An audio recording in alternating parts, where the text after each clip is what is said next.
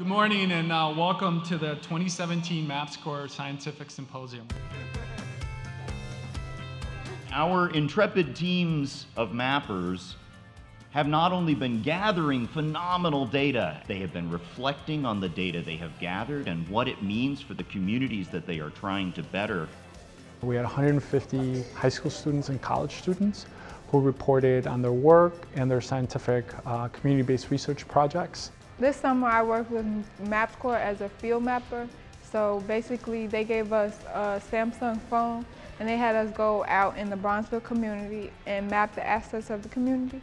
We map businesses in the community and we put them into a database for people in the community to use. As mappers, we are the kids that are living in the community, and we're from these communities and we have experience in these communities.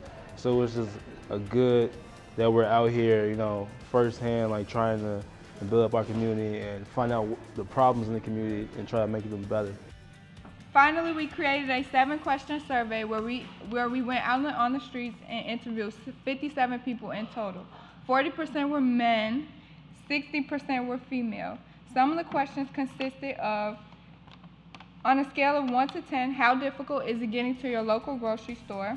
We want to train high school students and college students to collect high-quality data about community assets. We think that community assets help community stakeholders develop programs and policies that improve the health and the vitality of underserved communities on the West and South Side. Thank you all for the hard work, especially the young people, that allows us to come together today to learn what we need to know about the assets of our communities and the data about these businesses and organizations that are going to be put to use to make people's lives better.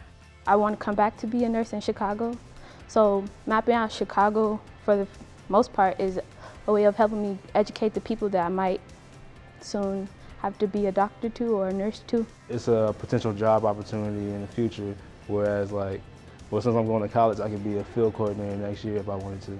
What I learned from this experience is a way to speak my mind, because usually I'm a little timid and shy. So when we had to go out there to survey people, I actually had to be like, hey, how you doing?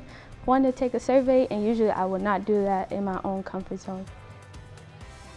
We would not have as valuable information about resources that are available in the community without the partnership that we have with you, without this existing informatics initiative that you are all doing right now.